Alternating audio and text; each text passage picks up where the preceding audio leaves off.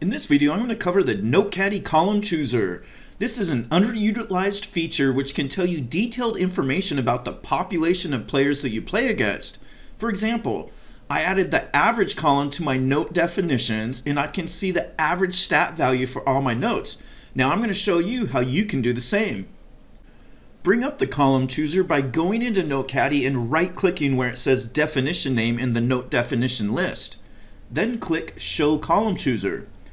It will pop out a list of categories that can be added to your note definitions. You can drag and drop any columns that you want to the header of the note definition list.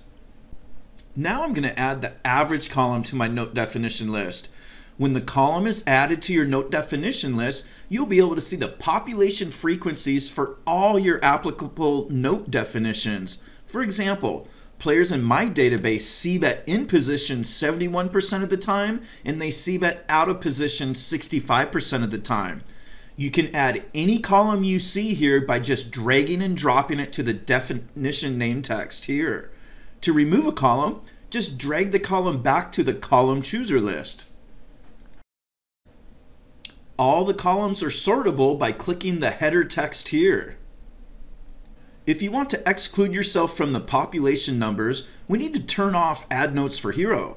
So to do that, click File, Settings, then click the Note Settings tab.